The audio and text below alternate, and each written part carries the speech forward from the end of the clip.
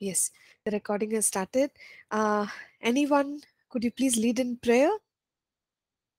Dave, Prince, Kannan.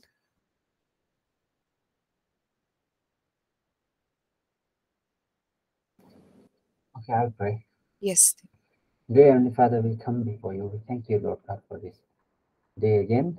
Lord Jesus, we thank you that you have given us this opportunity once again to come together as a class and learn, Lord Jesus. We thank you for everything what you have done for us last week, and we pray that this week, Lord, you continue to do and care for each one of us and help each one of us to understand every word that we are about to learn, Lord Jesus, and help each one of us to obey and be someone who does what the word says, who does what, what we listen, and let each one of us be the person who obeys your word. Lord. We thank you. Jesus, I pray.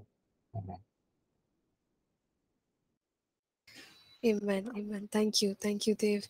So we are going through Second Peter, and we were in the last chapter there. So today we'll touch upon that. And I was thinking I would start Jude, but I'll see. Maybe I'll start James and then come back to Jude. We'll see how it goes. So let's go back to Second Peter chapter 3.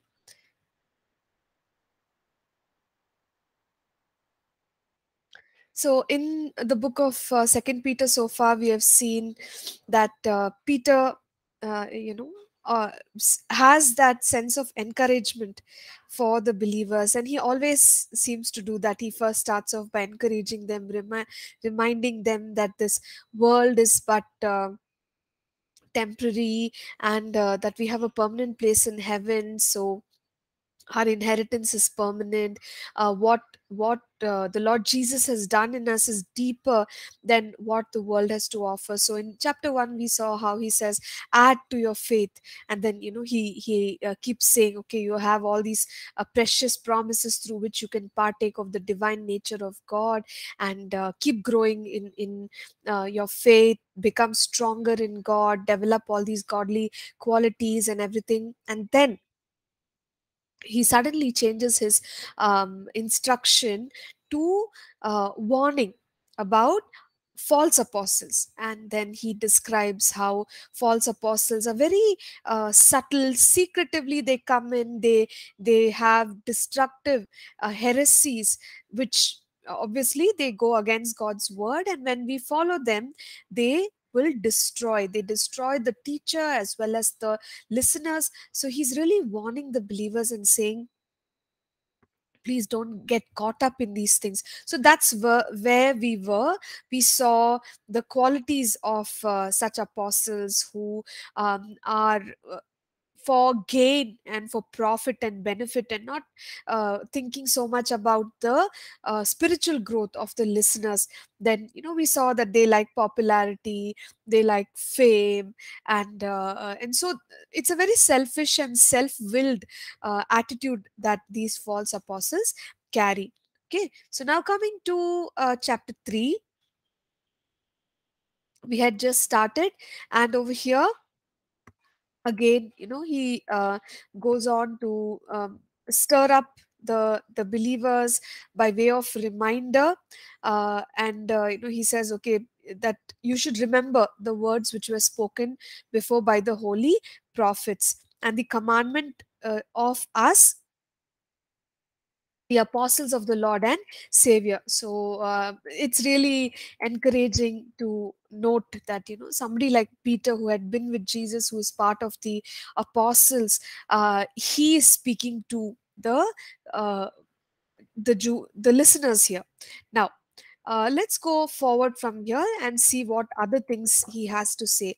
And I think we touched on this as well. He said in the last days there will be scoffers. Okay, scoffers are those who will mock or make fun of what has been said. So we know that the Lord Jesus promised. He said, I'm going to come back, I'm going to take those who believe in me with me. So the rapture, the second coming, and things like that. So there are people, or these are part of those false teachers and apostles, and the people who are actually not following God, he just puts them in one category and says scoffers. They question, and they ask, where is the promise of his coming? Okay, where is the promise of his coming? For since the fathers fell asleep, all things continue as they were from the beginning of creation. Now, this is, you could say that it sounds very logical, okay? But then, in the core of what is being said here, there is unbelief. There is um, sort of competing against what God has spoken. So it's not a sincere question. Where is the promise of his coming? We can ask a sincere question. When is he really coming? You know, and then search and try to find the answer. That is one way. That is the right heart with which we ask such a question. But scoffers are those who mock. So when they ask the question, they ask with the attitude that we know it's not going to happen. Where is God? Where is his promise? When is he going to return? So the people who carry an attitude of pride, they are self-willed, and they are full of unbelief. They question what the word of God itself says. And then he goes on, he says, they willfully forget that by the word of God the heavens were of old, and the earth standing out of water and in the water. So he brings our attention to the importance of the word of God, and reminds the believers, don't you know that the world itself was formed by the word of God? So how is it that there are people with this kind of an attitude and a heart of unbelief who question the very word of God? And he goes on to say that by the word of God, by which the world that then existed perished, being flooded with water. So every occurrence on the earth has taken place because of the word of God. And so the word of God has the power to create. And here he's also referring to the flood, which actually destroyed the earth. And so the word of God has both the power to create as well as to destroy if required. But the heavens and the earth, which are now preserved by the same word. So you see, it's amazing. Word of God creates, word of God also sustains.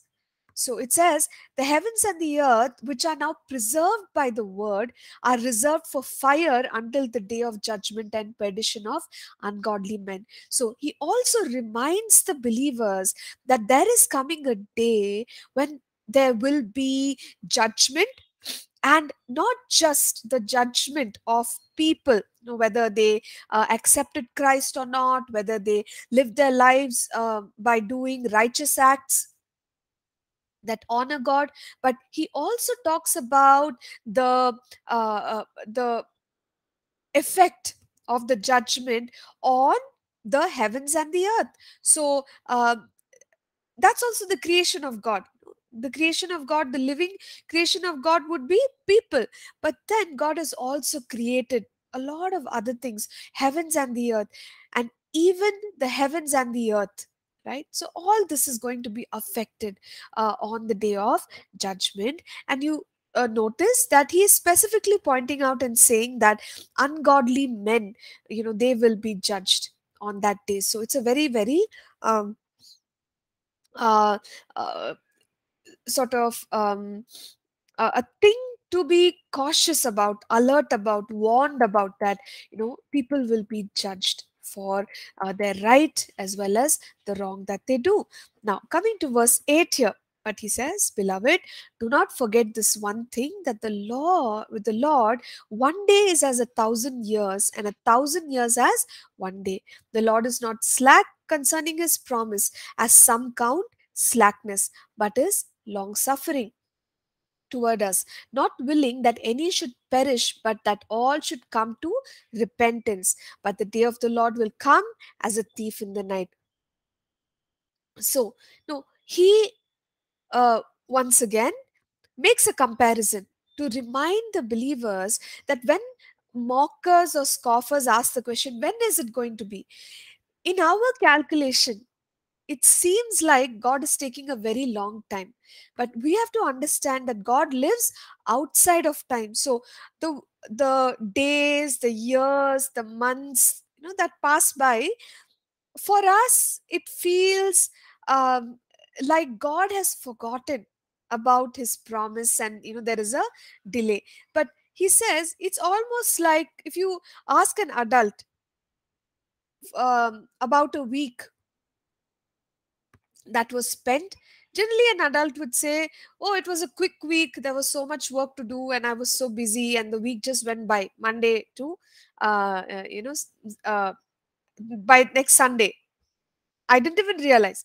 But if you ask a child, for a child, it could feel like that 1 week is a very long time.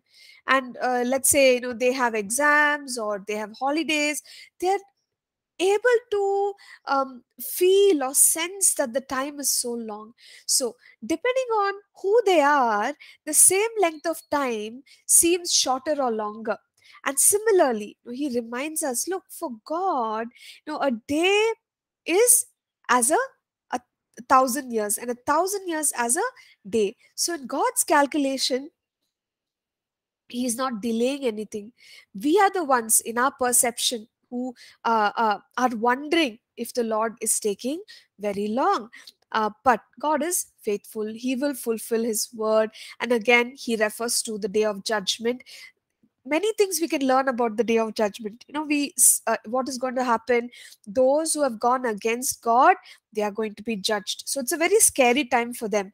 And also, now he says, it will come as a thief in the night, in which the heavens will pass away with a great noise, and the elements will melt with fervent heat.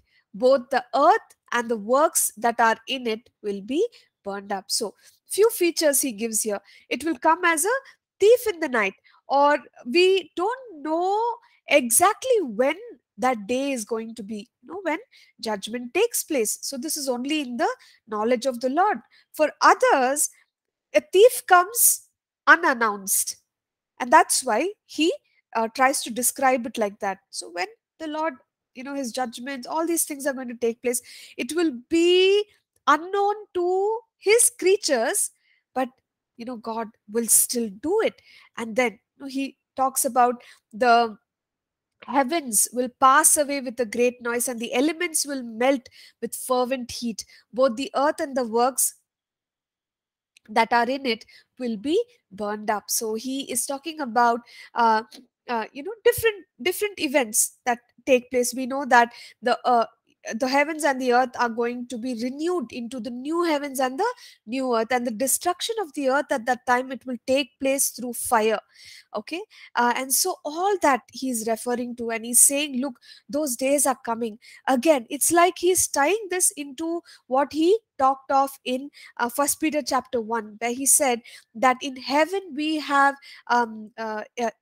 like uncorruptible inheritance. Those things cannot be destroyed, but this world is temporary. It is going to come to an end. So in a sense, if you want to just tie it into what we learned about false teachers and false apostles, we recognize that he's saying they think that their gains are going to last with them for a lifetime. But that's not a long period of time. What is really important for everyone to remember is that all this is going to come to an end, and then there is judgment, and we have to answer the Lord. We have to give an account for our lives. We have to stand before the Lord, and we better have done things the way God wants us to do. Now, coming here to verse 11. So he says, so now you understood that this world is temporary, judgment is coming, all that. Therefore, because of this, since all these things will be dissolved, what manner of persons ought you to be in holy conduct and godliness, looking for and hastening the coming of the day of God? because of which the heavens will be dissolved, being on fire, and the elements will melt with fervent heat. Nevertheless, we, according to his promise, look for new heavens and a new earth in which righteousness dwells. So, Peter's perspective is throughout you see that he's saying, look, this world is temporal. Don't strive to accumulate in this world. Okay. Now we should not misunderstand that the Bible wants us to live a life where we are disconnected from the world. All of you are Bible college students. You have studied various subjects about history and philosophies, and you know that in Christian history there have been groups that have preached that this world is not important, so don't worry, you don't have to do well in this life. What is the point of being successful or having resources in this life? All these things don't matter, because ultimately we're all going to go to heaven, and that is our permanent place. So there are groups which have taken this truth to the extreme, but we know that what the Lord Jesus told us to do, even in John chapter 17. Do you all remember? We studied the book of John together. He told that, these people, Lord, these disciples whom you have given me, I'm not asking that you take them away from this world or don't take them out of this world, but you help them to live for you in this world. They're not of this world, but they are here as my representatives. And Jesus also did the same thing. He was also not of this world. Many times he said that, I'm not of this world. And imagine if he never came to the earth, we will be missing a huge portion of God's plan of redemption. And so us living on the earth is a very important thing, and we are here as overcomers. We are here as people who must and Jesus says this, occupy till I come, which means that we are supposed to live our purpose and do our assignment, and see an increase for the kingdom of God here on the earth. And we are not called to live a disconnected life. So we are here very much following the principles of God, doing well, and also serving the kingdom of God. Okay, but we must carry an eternal perspective throughout, and that's the way we have to implement what we are studying. So don't ever say that, hey, this life is not important, we're all going to heaven, and that is what is you know our focus. So that's not the interpretation of what we are saying. So now that he has emphasized eternal perspective, and we have understood the correct way of correct way of taking it, now once again, what Peter says here is, he says, because the world is temporary, everything will be dissolved. So have a godly life. Remember, that has also been his emphasis. He said that you are living in a world, though you had a life which you were partying, and you were living in sin, you were doing things that were pleasing your flesh. But now that you are in Christ Jesus, you have to partake of the divine nature of God. And the divine nature of God is a nature which is holy, which is truthful, which is godly, all those things. So the life and the character of the believer must also be godly. That's so important. And again, his emphasis here, you ought to be, or ought is a way of saying you must be. It's not an option. You ought to be in holy conduct and godliness. So that simply means, if I call myself a believer, I should be a godly person. I should be a God fearing person. If I'm not a God fearing person, and if I call myself a believer and I'm living my life however I like, that is not biblical. Okay, now moving forward, one more thing he says, that okay, now that we understood that this world is passing away, another important thing we should carry in our hearts is, we must be eager about the return of the Lord Jesus. So yes, there are phrases like thief in the night. Jesus will come like a thief in the night. All these ways of explaining the second coming and the return of the Lord Jesus are there in the Bible. But for a believer, we need a sense of readiness. Do you remember the parable of the 10 virgins, where we are told that Jesus will come back, and that is very certain. So, the foolish virgins, what did they do? They were not ready. But the wise virgins, they were ready with the oil for the lamp. And that is nothing but oil of intimacy. They had developed, strengthened their relationship with the Lord, and they were waiting that, okay, Jesus is going to come back. Jesus is going to come back. So it's a heart which is eager and waiting for the bridegroom. Does a bride regret, and is she upset that the bridegroom is going to come, when they're going to get married? No, in fact, she's eager and waiting. And we as the church, we are the bride of Christ. And so what should be our attitude? Our attitude should be that we are excited, we are looking for Jesus. And so this thief in the night, when the thief comes, we don't know, hey, when did he come? That's the way people uh, are surprised by a thief coming. But for a believer, the return of the Lord Jesus should not be a surprise. Exactly when is he coming? We don't know, because that is something only God knows. And Jesus said that only the Father knows the time of his return.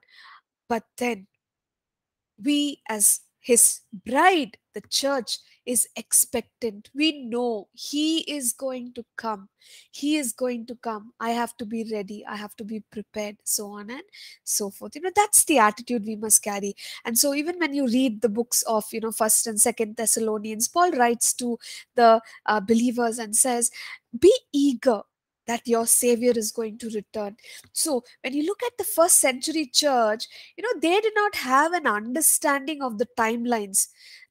Maybe through revelation some of them understood, but all of them expected Jesus to return in their lifetime.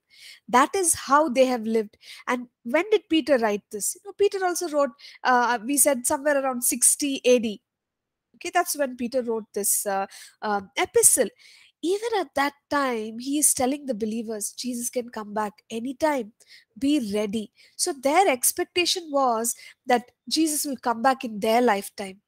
So they live their lives with that kind of an eagerness. So you imagine how much more we as believers should know, we should be prepared, we should be excited that Jesus is going to come back. And so when scoffers or people who ask the question, oh really, is he coming back? When people ask a question like that, we feel the pain, that what is it?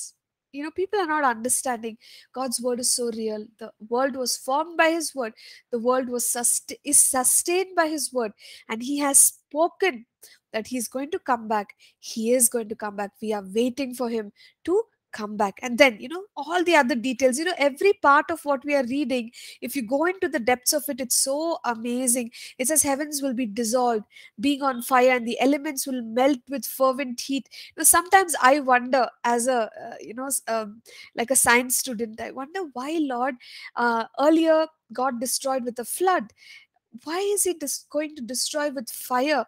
I don't know. Maybe it's going to take high temperatures to. There are some elements in the earth which it's very difficult to melt those metals and substances. Only God knows how this world can be renewed, and maybe that is why scriptures say that there is going to be a fire, being on fire, everything will be dissolved, and God is going to recreate, or he is going to renew the earth and the heavens. So his promise is true. So finally, the end of verse 13, he says, nevertheless, we, according to his promise, look for new heavens and a new earth in which righteousness dwells. So what is the passion of God?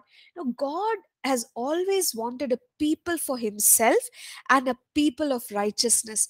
That is why he was working with Israel. But we know that after the Lord Jesus died, he was crucified on the cross. That promise of having a people, that spread to many others, the Gentiles came into the fold, and all the nations of the world. That's why in the book of Revelation you see that people from every tribe, every tongue, they're all there. They're all there, and they are worshiping the Lord Jesus Christ. So all these people now together are that holy nation. Remember that Peter talked about? He said, you are a royal priesthood, a holy nation. And that's what God wanted. He wanted his own people. And what should be the characteristics of this holy people of God? Righteousness. He wants a righteous people. He wants a godly people. He wants a holy people. And why is this earth, and why is this earth going to be renewed through fire? Because the corruption of sin, ultimately through the redemptive work of God, all these things are going to take place. And even the corrupted earth is going to be renewed. Okay, so God is making everything new, and he wants everything to be righteous, and God wants to be done away with sin completely. And that's the kind of future we are all looking at. We are looking at the rule and reign of Christ, and we're all looking at a righteous nation, a righteous people.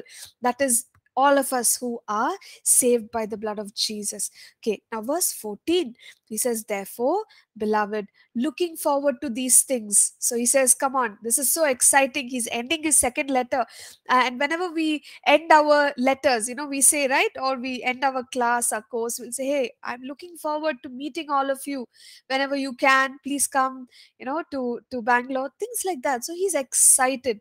He's excited about the truth that he has just taught, and about the people. And so he says, beloved, looking forward to these things, be diligent to be found by him in peace. So he says, come on, we have this eternal kingdom. We have a bright future. We are all looking forward for a land where there's going to be righteousness. So I'm telling you, be diligent. Remember, diligent, we said, to keep at something, or don't give up. Be doing that, because that's the right thing to do. Be diligent to be found by him. Or in other words, he's simply saying, see, we are in Christ Jesus. But do you also know, as the word of God says, that seek him and you shall find him. So God wants an active pursuit of him. When as believers we say, I already know God, and it's fine, I'm very happy with my life, and that's it. What I know about God till today, great, I'm very happy with it. But we see in the Bible, God wants us to go after him. And remember, we said the progression in our faith journey. Add to your faith of virtue, knowledge. So we have to keep going higher in God. Or you may want to say, we have to keep going deeper in God. Or we have to keep going wider. Understand his love more. Okay, I understood about God's love when I was 16 years old. I understood more about God's love when I was 18 years old. In that manner, what's happening? Wider, wider, wider, wider. So my understanding of God is increasing. Again, it's a call to maturity. It's a call to a deeper walk with God. And so he says, come on, what a life we have, what a promise we have, what a future we have. So why shouldn't we uh, be diligent or careful to be found in him, or in him? We have to be in Christ, continuing to pursue him more and more. So be found by him. And then he says, in peace. In peace is what? Obviously, he's a God of peace, and therefore that is something that fills our lives when we are pursuing him.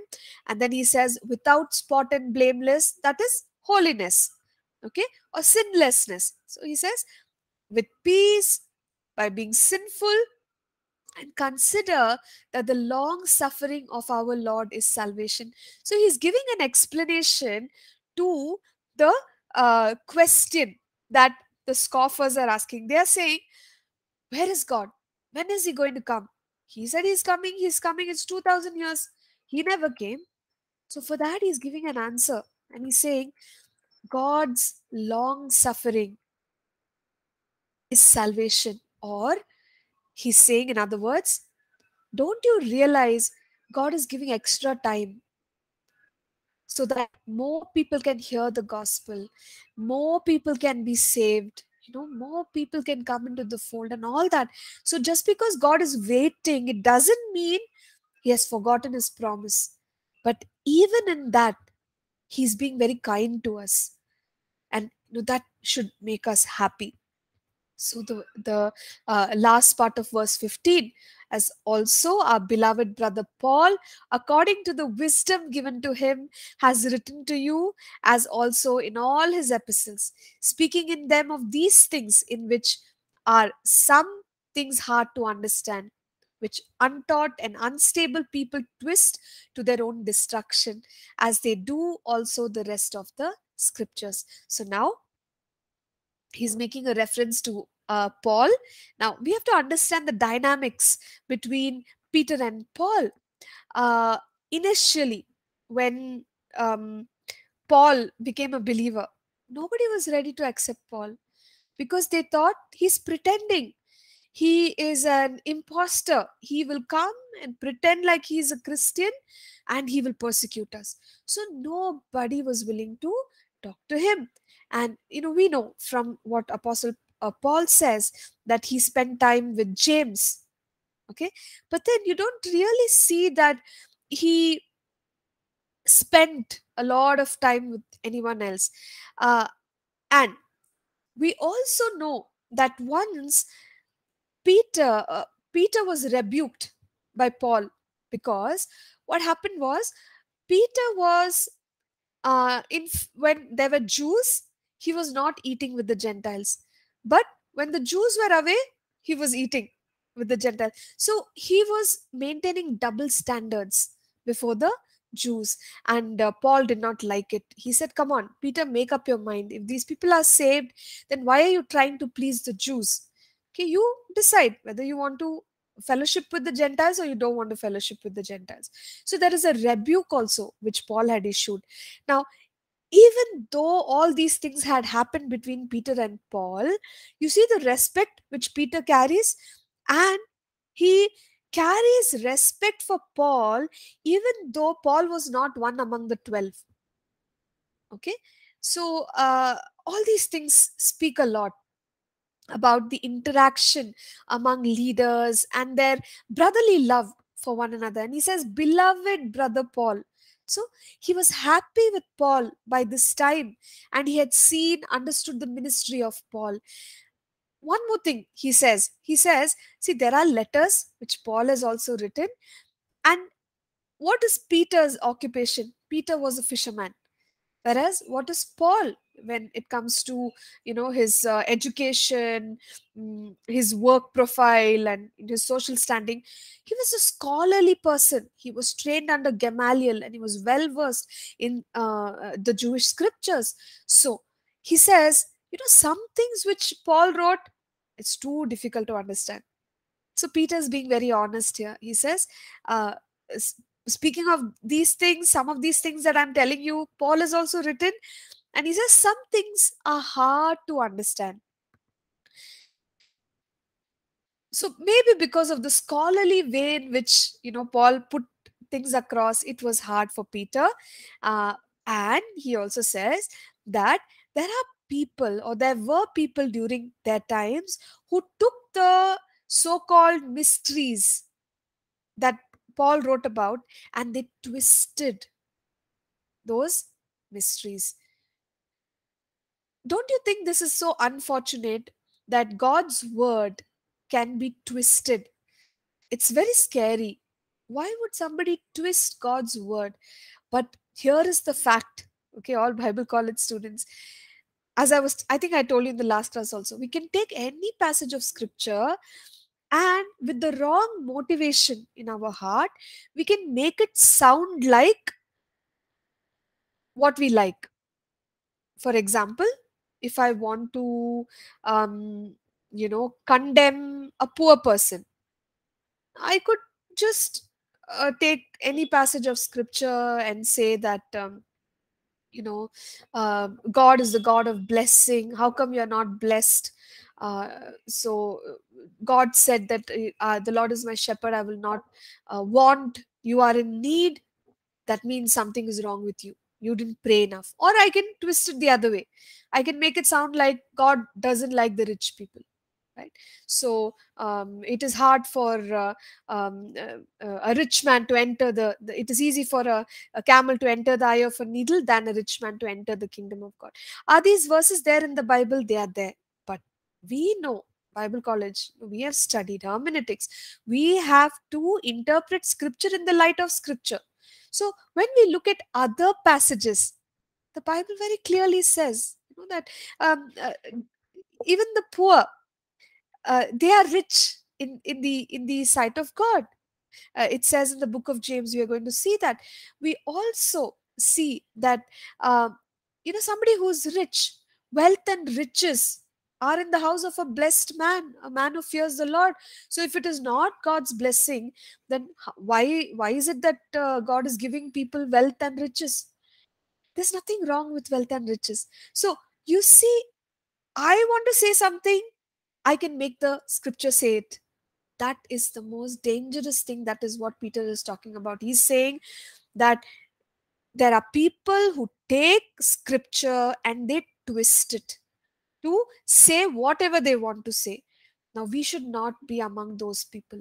When we read the Bible, the Bible is actually simple in the sense that it is saying one thing.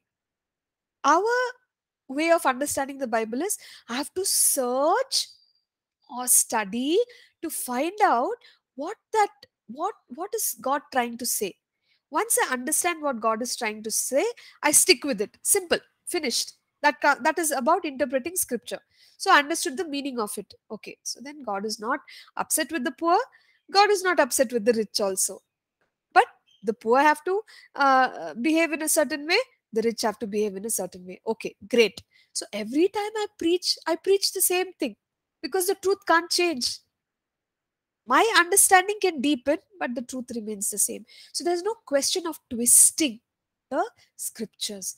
But unfortunately, Peter says, look, there are people, they take up all these mysteries and things that even Paul has written about, and they are twisting the scriptures. So that's really sad.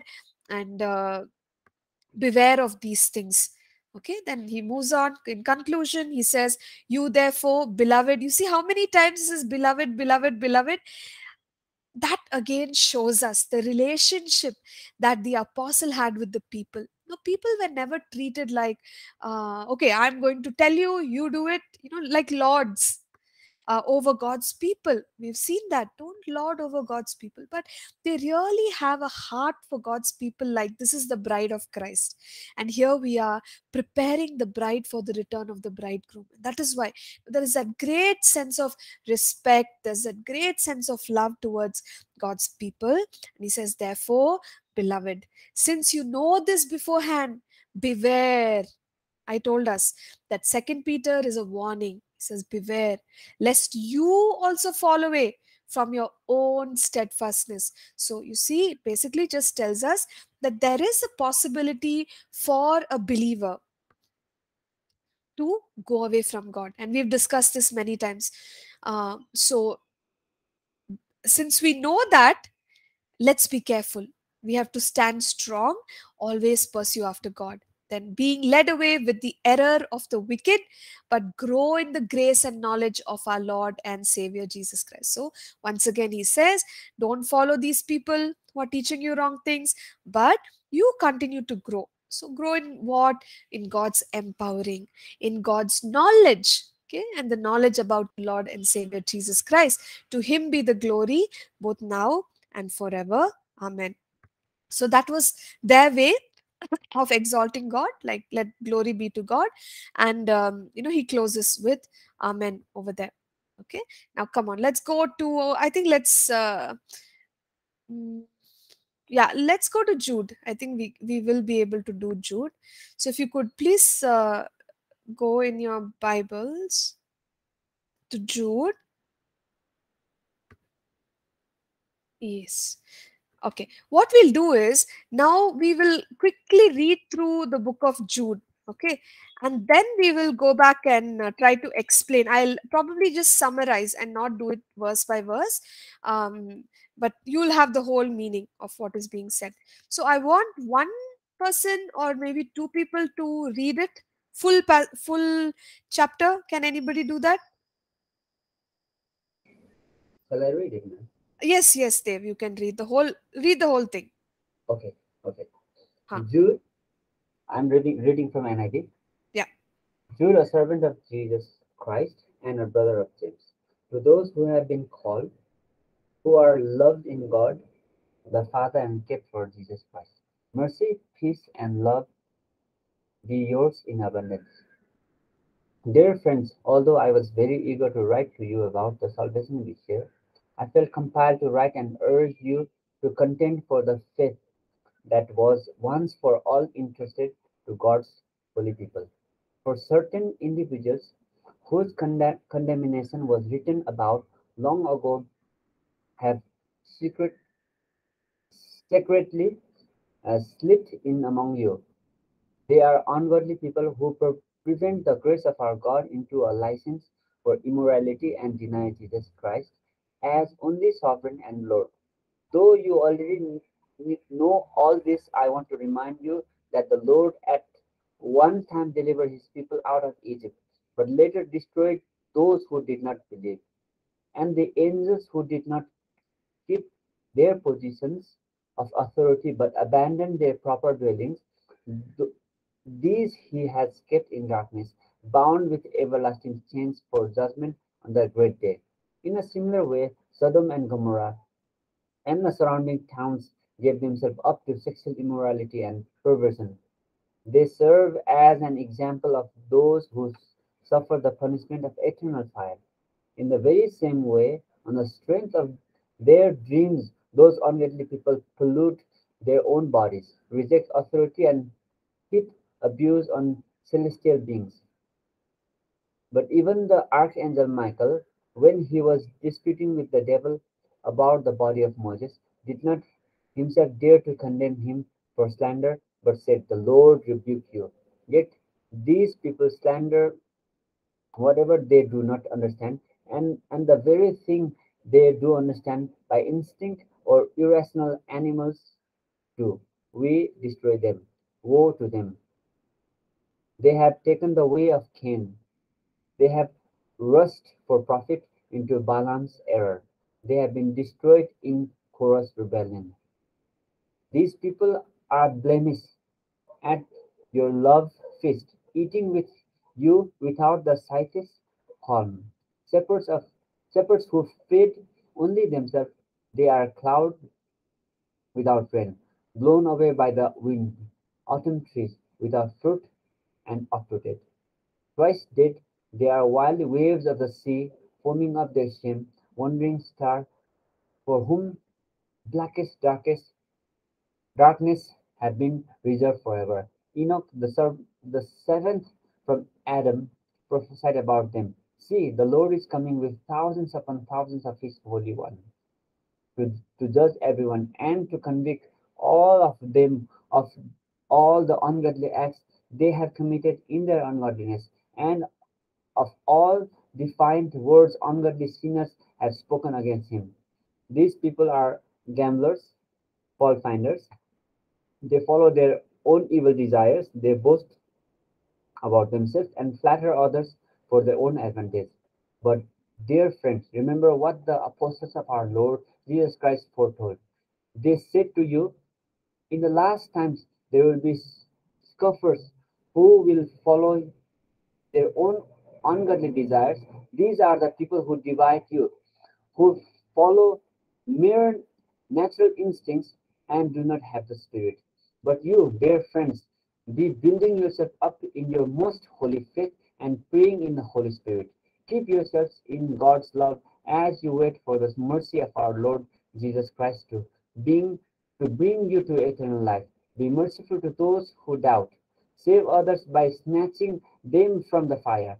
To others, show mercy mixed with fear, hitting even the clothing stained by corrupted flesh. To him who is able to keep you from stumbling and to present you before his glorious presence without fault and with great joy, to the only God our Savior, be glory, majesty, power, and authority through Jesus Christ our Lord, before all ages, now and forever. Amen. Yeah, thank you, Dave. That's a really long passage, but thank you for reading it. And I think it'll give us some understanding of what is there in this passage. I'll come back, and it's quite easy because it's similar to what we've been saying about apostates and apostasy. So I will share some key points over here, and let's see if we can also jump into James today. Okay, so let's take a break, class. 10 o'clock, or 10, yeah, 10 o'clock. Come back at 10 o'clock. We'll continue. Thank you.